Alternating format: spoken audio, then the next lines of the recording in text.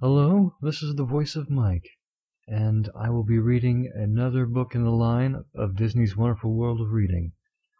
This time, it's Tod and Copper from The Fox and the Hound.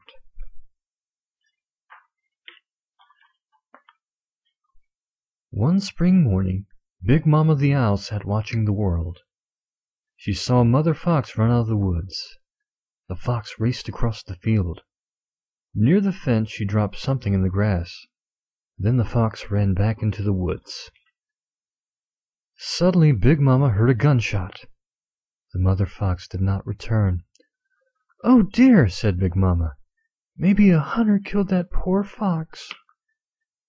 Big Mama wanted to see what the fox had dropped. She flew down to the fence. There was a baby fox. "Oh my," said Big Mama.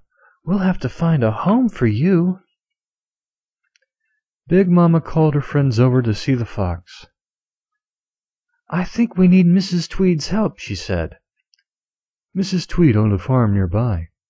Right now she was in the barn, milking a cow. Mrs. Tweed heard a lot of noise outside.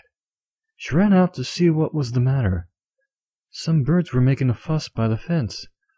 "I'm coming," called Mrs. Tweed. Mrs. Tweed found the baby fox, and she took it home with her. She named the little fox Tod. Mrs. Tweed took good care of him. Every day Tod played with the farm animals. One day Tod followed a butterfly right into the woods. In the woods Tod found an old cabin. The cabin belonged to a hunter named Amos Slade. Amos had an old dog named Chief and a new hound pup named Copper. Chief was a hunting dog. Copper was going to be a hunting dog too. Chief was a fine hunter when he was awake. Copper had a good sense of smell. Today he smelled something different. Copper went to see what the new smell was. His nose led him straight to a hollow log. At the end of the log he saw Tod, the little fox. "What are you doing?" asked Tod. "Tracking something," said Copper. "What are you tracking?" Tod asked. "I think it's you," said Copper. The little fox began to laugh. The puppy laughed too. By the time they finished laughing, Tod and Copper were friends. Tod and Copper played together every day. They did not know that foxes and hounds were not supposed to be friends. Amos Slade did not know who Copper played with, but one day he tied Copper up. "I don't want you running around," Amos told the puppy. "Good hunting dogs stay put." Tod came to see his friend. "I can't play with you any more," said Copper. "I have to stay here." "Who's that big dog?" asked Tod. "Be careful," said Copper. "That is Chief. Don't wake him up." But Chief was already awake. He opened one eye and saw the little fox. The old dog growled. Tod was scared. He raced off as fast as he could. Tod ran into the hen house. The hens were afraid of him. They jumped up and squawked. "Squawk, squawk, squawk!" Tod got out of the hen house fast. Amos Slade heard the hens squawking. He came out of his cabin and saw the fox. "Stay away from my chickens!" yelled Amos. "If I see you again, you'll be sorry." Summer ended and fall came. It was time for Amos to teach Copper how to hunt. "We're going on a long hunting trip," Amos told Copper and Chief. He loaded up his truck. The dogs were both excited. Copper sat in the back of the truck. He saw his friend Tod by the road, and Tod saw his friend Copper going away. Both Tod and Copper felt sad. They would miss each other. A lonely Tod went to see Big Mama.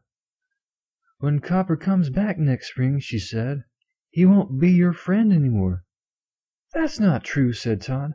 "Copper and I will always be friends."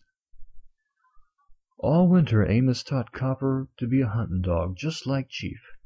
At first it was hard work, but by the end of winter Copper knew how to hunt. Copper was even smarter and faster than Chief.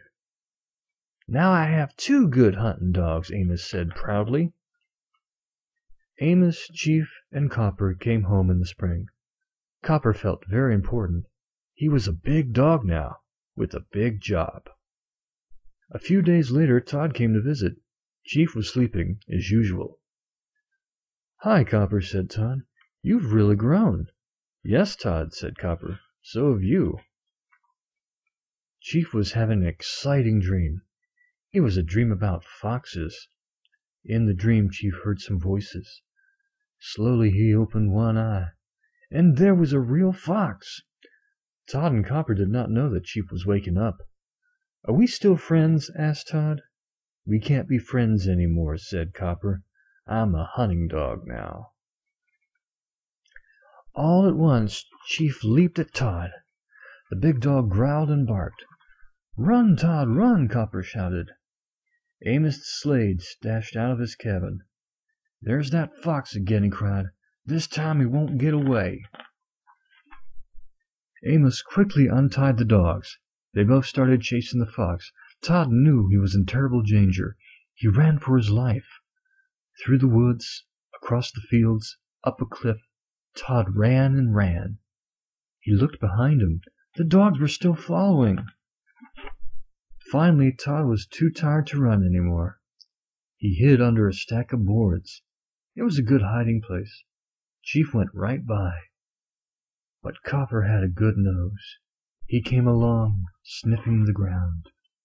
His nose led him straight to Tod. Tod was trapped. He had no place to go. Copper heard Amos climbing up the cliff. "I don't want you to be killed, Tod," said Copper. "I will let you go." Amos caught up with Copper. "Which way to go, boy?" asked Amos. Copper pretended to sniff. Then Copper led Amos away from Tod's hiding place. Soon Amos and the dogs were gone. Tod crawled out of his hole and ran for home. Now he knew what hunting dogs did. They hunted foxes. Tod found Mrs. Tweed at the fence. "Someone's been chasing you," she said. She hugged the fox. "I'm glad you're safe," she told him. That night Tod thought about his friend Copper, and Copper thought about his friend Tod. They both knew that they could never play together again, but Tod knew that he loved Copper, and Copper knew that he loved Tod. That would never change. The end.